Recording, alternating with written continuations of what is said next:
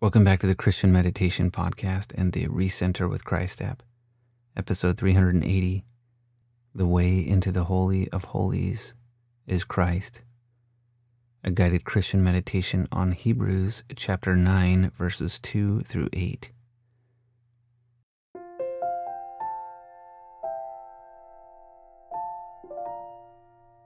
My name is Jared, and I do this podcast to help you find more peace in your life by connecting you with the true source of peace, which is Jesus Christ, and to help adjust our lives to do those things which He asks us to do. Today's meditation will be of the style Lectio Divina. I'll do several different guided sections. If you're looking for an episode that has less guidance and more silence, I invite you to check out every other episode because I switch back and forth. For now, though, find a place to sit comfortably for the next 20 minutes, and when you're ready and if it's safe, close your eyes. In this moment, our goal is to remove physical distractions that would prevent us from being able to receive the still small voice of the Lord.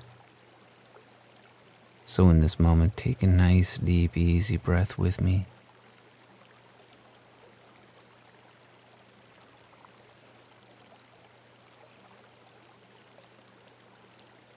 Allow air to come easily into your body and to carry away any stress or tension that may be there.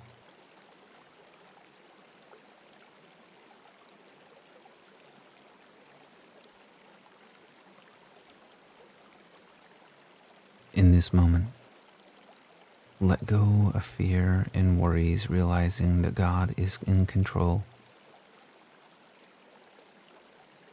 We need not fear when we trust an almighty God. So in this moment, just breathe out any stresses or tensions you've been feeling, any anxieties, and embrace the inklings of the spirit of peace which God can provide.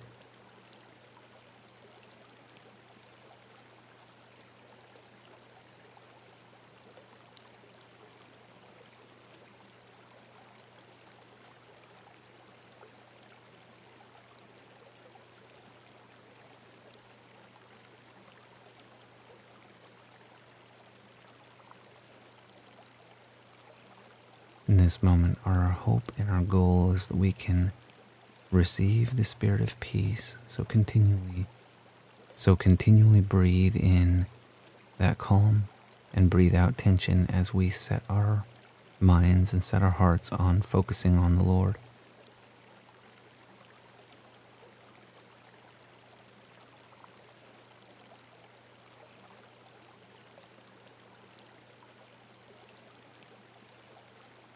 In this moment, we trust that God is watching out over us. And He knows what we need. He knows what our hearts and our minds need also. So in these moments, we attempt to embrace the peace that only God can provide.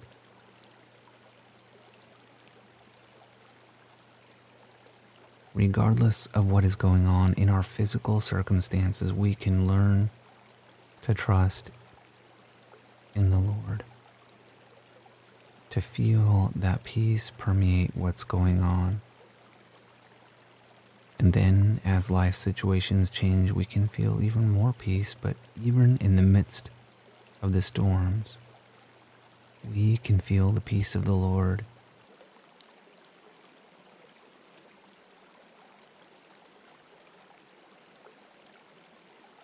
Today we'll be reading from the book of Hebrews chapter 9,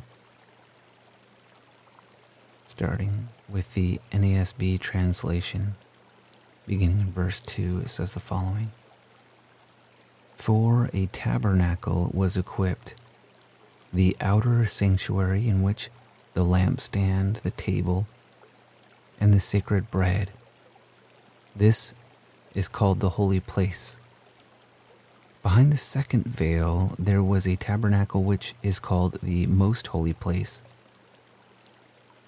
having a golden altar of incense and the Ark of the Covenant covered on all sides with gold, in which was a golden jar holding the manna, Aaron's staff which budded, and the tablets of the covenant. And above it were the cherubim of glory overshadowing the atoning cover. But about these things we cannot speak in detail. When these things have been so prepared, the priests are continually entering the outer tabernacle, performing the divine worship. But into the second, only the high priest enters once a year, not without taking blood which he offers for himself and for the sins of the people committed in ignorance. The Holy Spirit is signifying this, that the way into the holy place has not yet been disclosed, while the outer tabernacle is still standing. Continue pondering this scripture.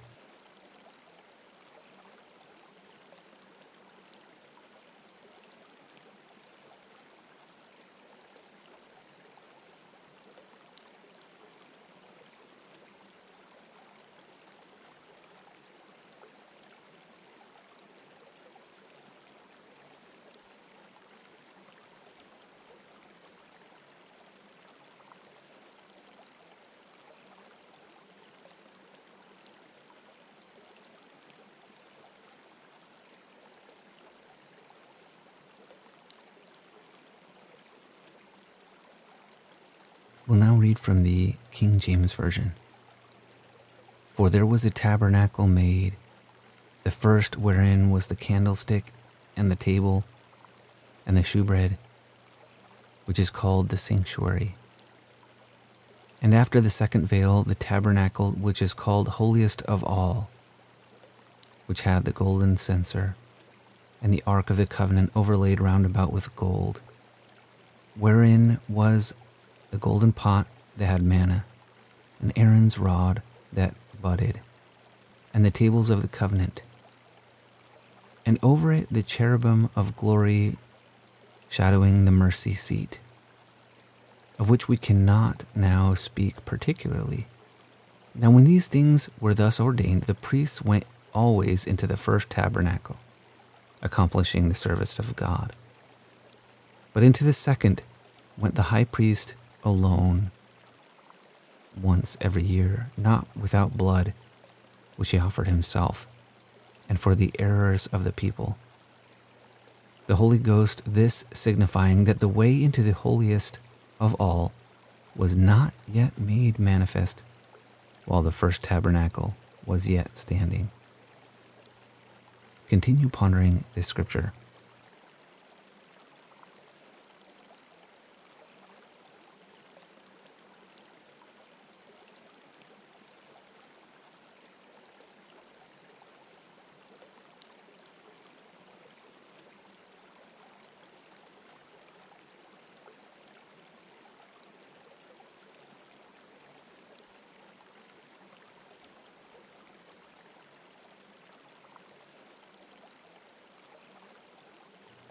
So in Old Testament times, the temple was divided into multiple different regions. There was an outer courtyard where there were altars and sacrifices were made to the Lord. And then the actual tabernacle had two different sections. The holy place, where is referred to here as the sanctuary, and the innermost place, called the holiest place or the Holy of Holies. And the inner Holy of Holies was entered only once per year by the high priest, and only after one of these sacrifices was made, this atonement was made. And this scripture relates that process to the sacrifice of Christ. Later on in this chapter, it talks more about that in detail. And this is why I love the book of Hebrews. It connects the Old Testament sacrificial system with the sacrifice of Christ, and showing how that always points to Christ. The sacrifices in the temple were meant to be a symbol of the sacrifice of Christ.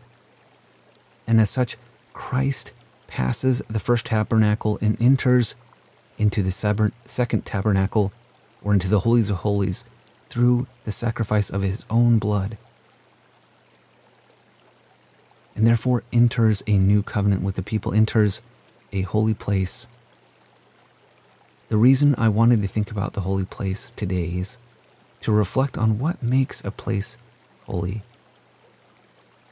What is it in particular that makes this sanctuary holy? According to the scripture, it's a meaningful sacrifice.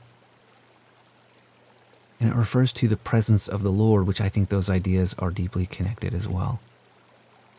The question then becomes, what sacrifice? The sacrifice that is most meaningful above all is the sacrifice or the atonement of Christ. And what is it that takes place? What is it that makes a place holy in our times now? Is it not the same thing? When we attempt to remember and acknowledge the sacrifice of Christ in worship, in our lives, it becomes holy. As we attempt to live that way, to remember Christ and live in his way, in the walls of our homes, it becomes holy. Do we live in holy places? Do we make the places around us holy by remembering the high priest, Jesus Christ, who made atonement for us all? Do we invite him into our lives and into our homes and churches and make them holy? Do we specifically ask to have our locations and our places made holy by God? Ponder on these things.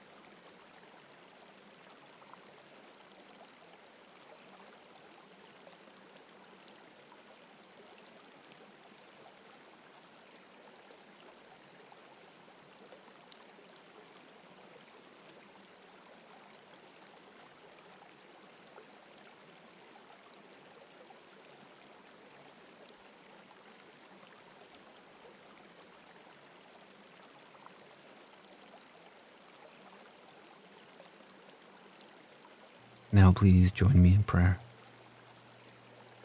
Holy Father, as we ponder on the covenants of old and as we remember the tabernacles, we ask for guidance and inspiration as we attempt to discern how to apply these things in our lives. One thing that we benefit from greatly is an experience of the holy. And we know it's not things that we do particularly which make things holy, but your offering to us. The offering of your presence, the offering of your grace upon us, and the offering of your covenant. May we be ever receptive to hear it, to learn from it, to grow into it. May we ever act according to the way in which you've shown, and this we say in Jesus' name, amen. I invite you to continue in prayer now.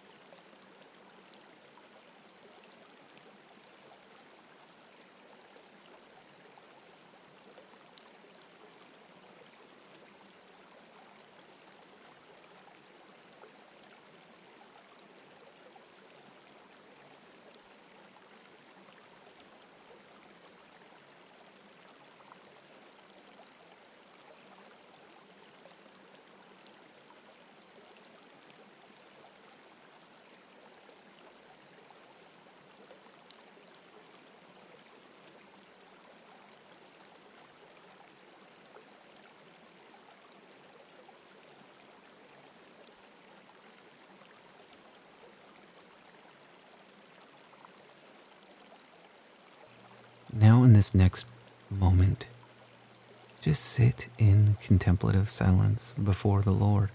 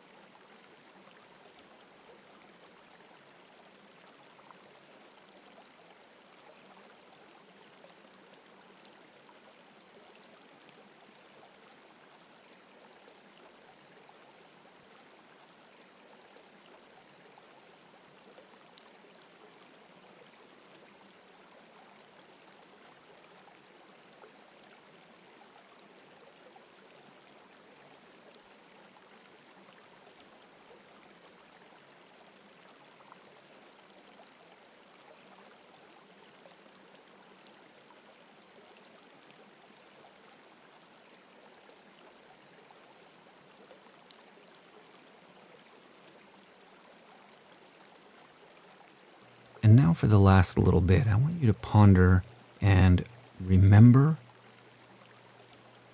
and set new intention. So reflect on what you've learned here, what you've thought about, and then try to figure out how you're going to apply that in your life. Perhaps you realized a way in which you could make your space holy, your home holy, or your church holy.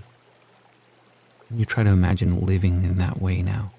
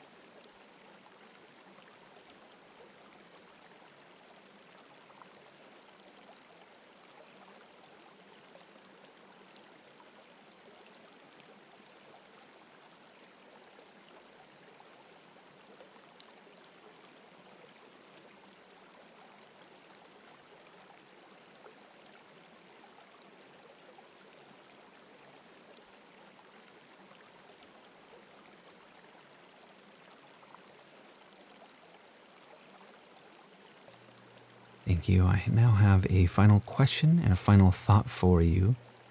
Before I do that, I want to ask if you could do one favor for me today. If you could share this podcast with someone who you think would benefit from it. This is the way that we share the love of God, is by sharing things that help us find peace. You can do that through the website christianmeditationpodcast.com, or more directly, the app on iOS and Android called Recenter with Christ, or as audio on any podcast player, pretty much anywhere where audio is found. So here is the final question for you to consider. What action will you take to try to bring more holiness into your life? What are you going to do to try to bring more holiness into your life? My final thought is this. I truly believe that it is God that makes things holy. Our human efforts are things that He asks us to do, and many times He demonstrates that with pleasure and things like that, but ultimately it's what God chooses to do. And in olden times, He asked the people to make sacrifice, and we don't do that now, and it seems foreign to us. But that's what God asked, and the people obeyed. So now we are asked for something else. We are asked to follow Jesus Christ. We're asked to believe in Him as our Savior. So may we do that. May we trust in Him, and may we live our lives as though that is a true statement in our hearts, that we believe, that we trust Him.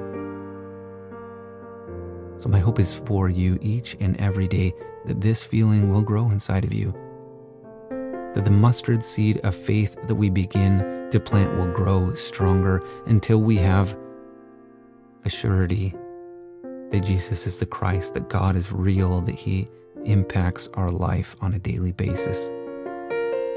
God does love you. He cares for you. He wants the best for you. And that includes a transformation of your life. May you experience such a transformation through an alignment with the will and grace of God. And this I say in Jesus' name, amen.